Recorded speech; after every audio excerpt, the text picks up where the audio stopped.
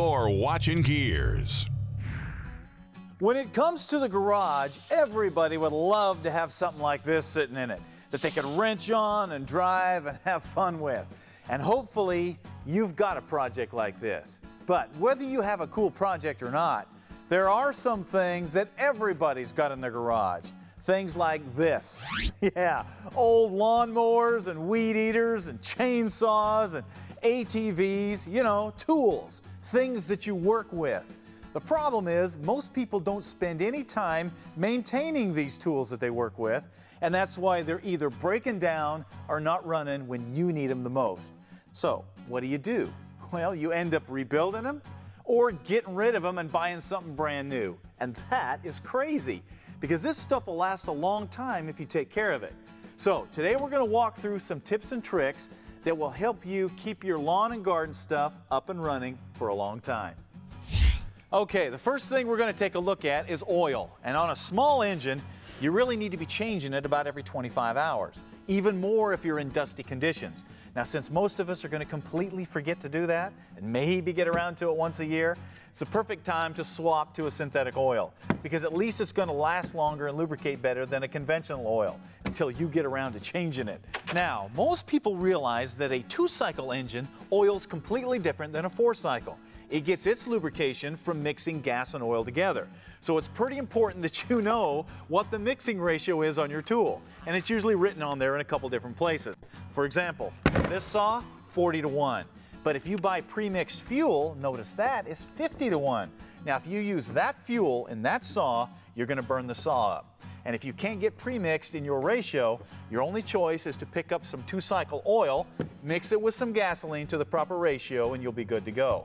Now, I know this is a little bit of a hassle, but this is one of the main reasons that most 2-cycle engines are burned up. Somebody put in a bad fuel mix. The next issue is fuel. This is where things start to really get nasty because most of us push our stuff into the garage with the full intention of using it next week. But then the weather changes and you don't need it, and all of a sudden 6 months goes by and it's spring, and this is what you got. Dirty, nasty vehicle with flat tires and a gas tank full of old, nasty goo like this.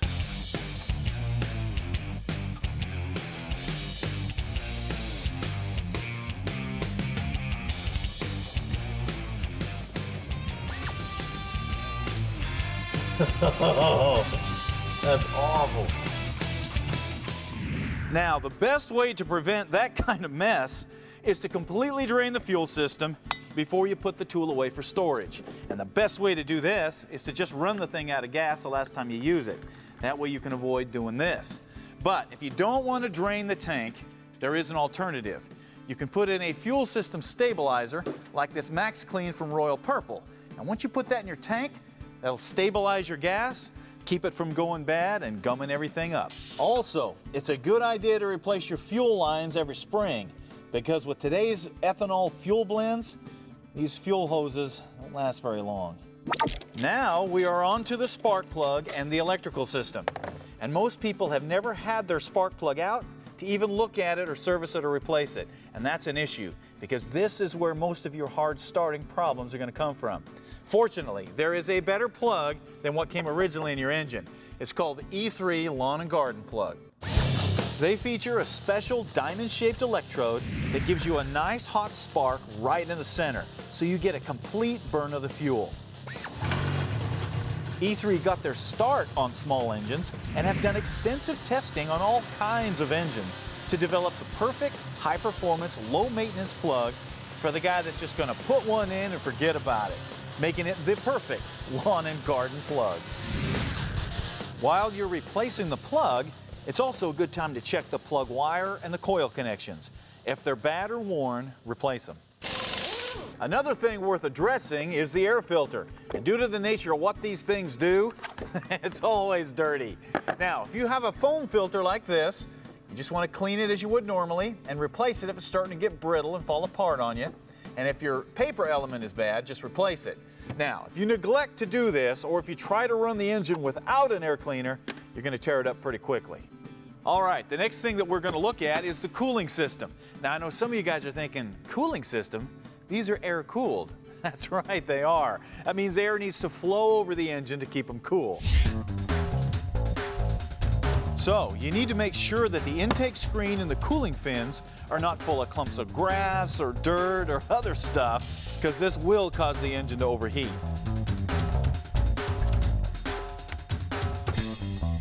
Also, don't run the engine without the shrouding, because that'll cause it to overheat too. All right, that takes care of most of your general maintenance. Now what about when you want to store something for a few months, like over the winter? Here's the steps. Drain or treat the fuel system. Change the oil.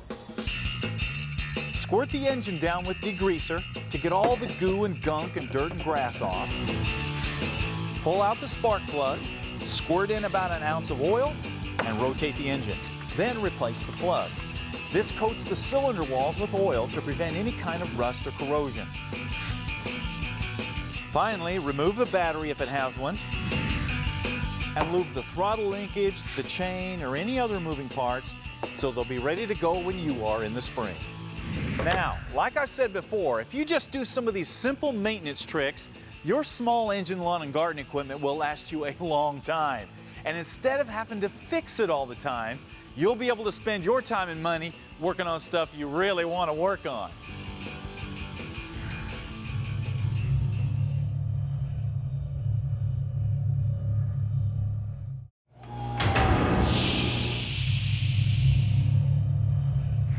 You know, for a long time, when people were building a project, the idea was to stuff an automatic transmission into it, and that's fine.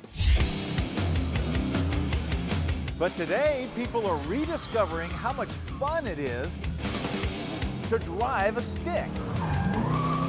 The proper bandit launch is about 3,000 to 4,000 on RPM. See there? See where we're sitting? Got your clutch down here, and you got your shifter, and you... So now the hot setup is to have a 5 or 6 speed in your project. The problem comes in putting it in the car, because you can buy a transmission at a lot of different places, but if you can't put it in your project, basically all you've got is a fancy transmission to show off to your friends and a cool box to throw your junk in. Fortunately, there are companies like American Powertrain whose sole purpose is to help you put that transmission into your project. Take a look. Now, whether you're into Fords, Chevys, Dodges, doesn't matter. The first thing you know you're going to need is a bell housing so you can mount the transmission to the engine. And while you're at it, having the choice between a street or performance clutch or a steel or aluminum flywheel would be really nice, because every project has different needs and power levels. Now, once you've decided on a clutch, it doesn't matter if you want to stick with the traditional mechanical linkage or upgrade to hydraulic linkage. American Powertrain has got a system that will work for you. Now, how are you going to bolt all this stuff in? Well, if you've got a muscle car from the 60s to the present, they probably have a direct bolt-in crossmember to stick a Tremec transmission into your project. If you've got something a little weirder like a Jaguar or a Mercedes or an early street rod or hot rod, they have universal crossmembers that'll take care of that for you too. Okay, when you're swapping from an automatic to a stick, there's a lot of little parts that you're going to need, and it's nice to be able to find those all in the same place. But a couple things you've got to have is a set of pedals and a drive shaft. Now, in the past, you had to dig these out of a junkyard. Well, now American Powertrain's got them brand new, so you can just buy them. Now, also, they don't have just a one-size-fits-all drive shaft. They'll actually build you something to the right length, also something that'll handle the power that you're going to throw at it.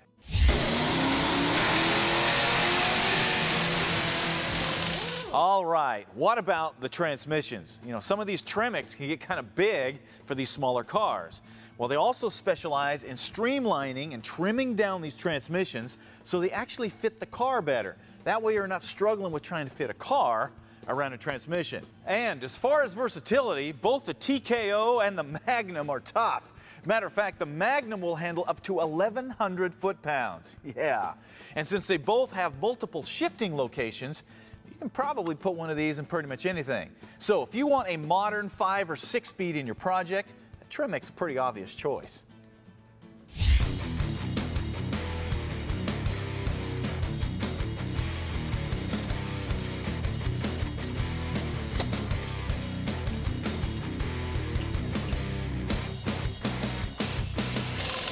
but only if you can put it in and make it work, because there's a lot that has to happen between your engine and your rear end. And American Powertrain has got this area covered, and you still get a cool box to play with.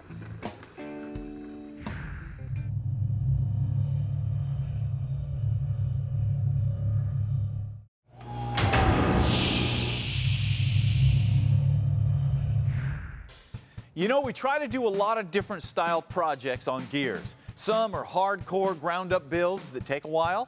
Others are simpler and don't take near as long.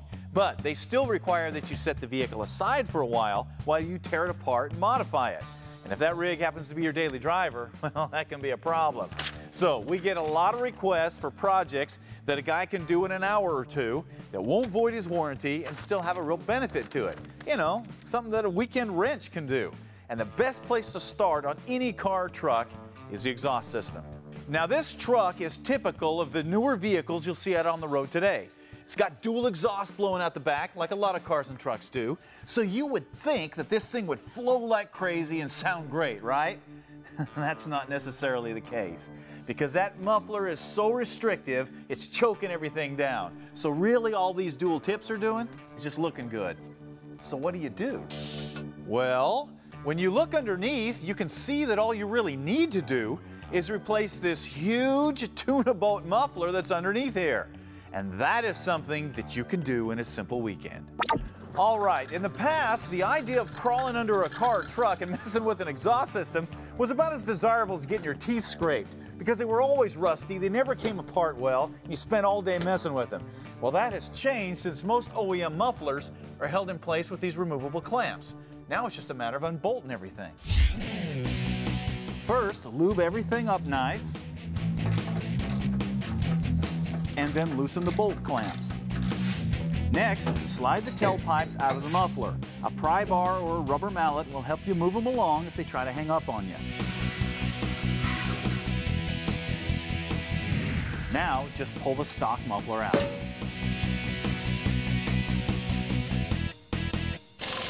Now, the question is, what are we going to replace this with?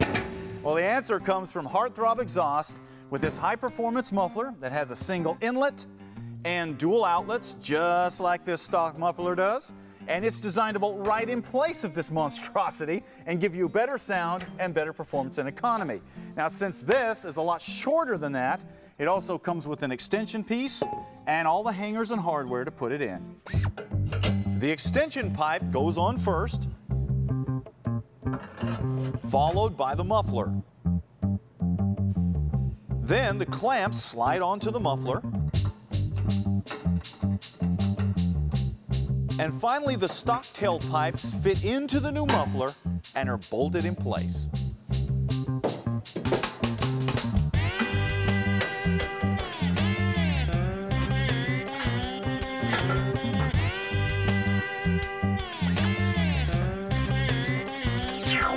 And that's it. Just a little bit of time in the shop, and you've got a vehicle that runs a little better and sounds a little better. And just putting on a Heartthrob muffler is a whole lot cheaper than putting on a full catback exhaust system, especially when you don't need to. Now, obviously, having a floor lift is going to make this project go a lot quicker. But even if you don't have one, this is only going to take you a couple of hours, and that'll leave you enough time to plan your next weekend project.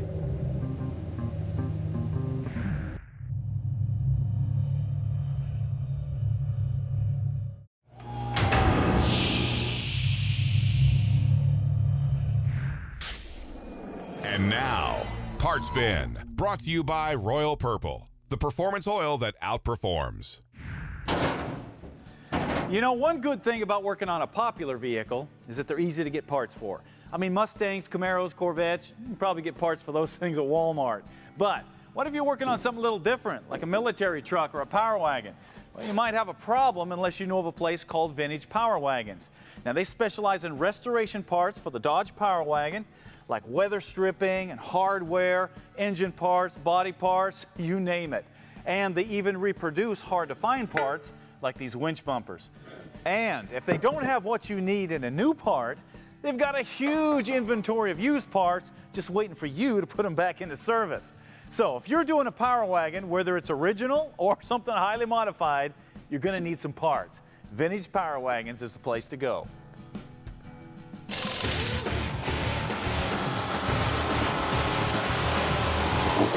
Everybody loves a Jeep.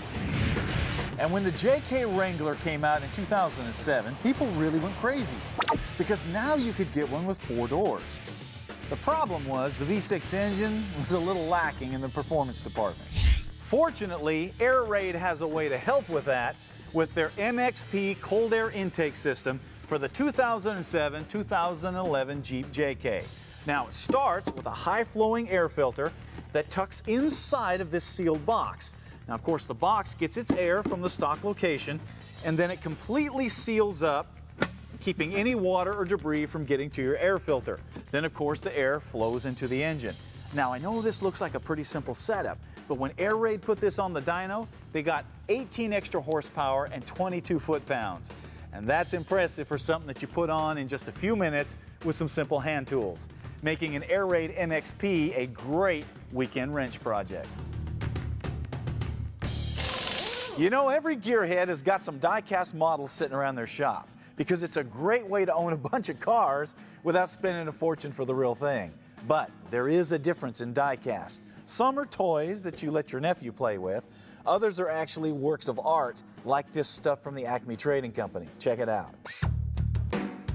A little bit larger than the typical 1/25th car, these are 1/18th scale replicas of some of the most iconic and historic street and race cars to ever hit the pavement. And with moving features like doors, hoods, seats, and suspensions, these are some of the most detailed models on the planet.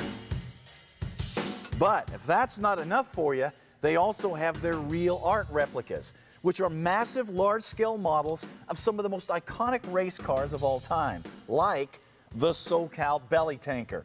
Now, as you can see, not only is every detail captured in this model, from nuts and bolts to wiring to you name it, it's also limited edition. So it comes with a signed, numbered document stating it's one of 300 that will ever be made, making this an instant collectible and the perfect gift for that gearhead. So, if you are into die-cast and you want something that's a cut above the rest, Acme Trading Company is the place you need to go. Now, Quick Tip. Brought to you by E3 Spark Plugs. Born to burn. You know, one problem that a lot of guys face when they're working in their garage is where do you put the battery charger when you're trying to charge a battery? I mean, you don't want to set it on the fender, and you don't really have enough room up here, and it gets all tangled up if you put it on the floor and you end up stepping on it or forgetting about it and driving over it. It can be a real hassle. Fortunately, a simple solution comes in the one thing that most people have laying around their house: an old barbecue grill. What you want to do is remove the center grill part and then bolt a platform in the center using a board or a piece of plywood.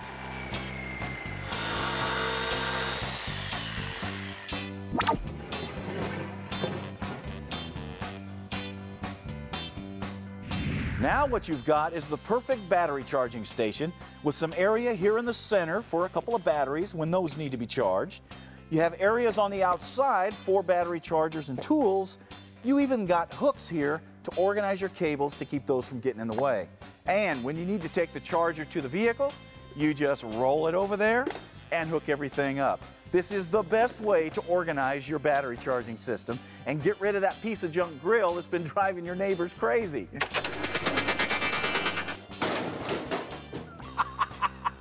If you'd like to learn more tips to make your life easier in the shop, check out the tips page on the website.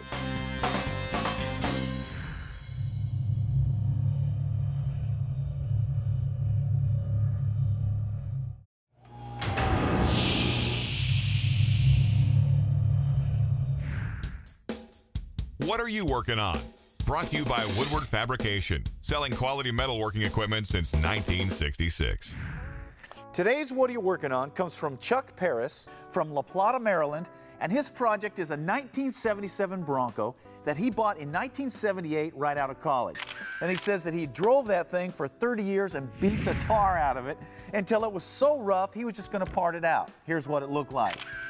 But then his wife and kids said, you're going to restore it. Of course, Chuck was like, you know, that's going to be expensive.